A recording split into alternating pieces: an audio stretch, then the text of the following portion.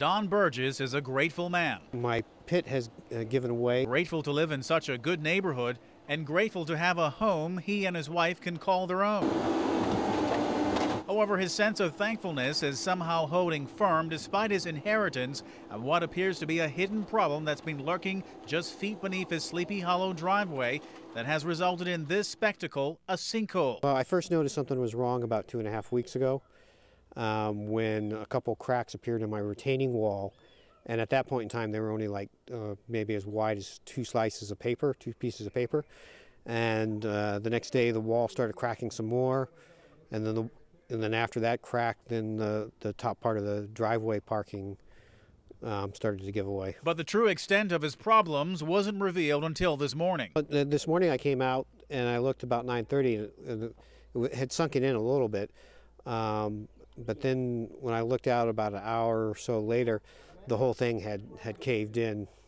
To what we see now. Yeah, I mean, and D&J was supposed to be here to do some excavating anyway, so at least the timing on it's good. The collapse led to a broken drainage pipe, which has made things worse because draining water increases the instability of the soil. Having purchased the home in 2005, rectifying the problem is one issue. The other is the premium it will cost. I contacted Colonial Insurance when I first noticed the problem about 2.5 weeks ago.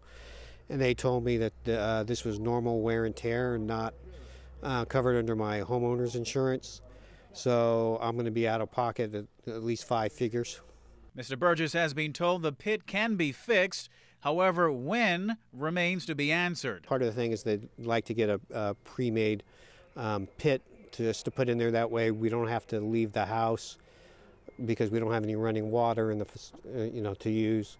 So hopefully some. Sorry, you said you will have to leave the house? No, if they find a pre-made pit, then they can just drop it in there, and they don't have to disturb the other pit.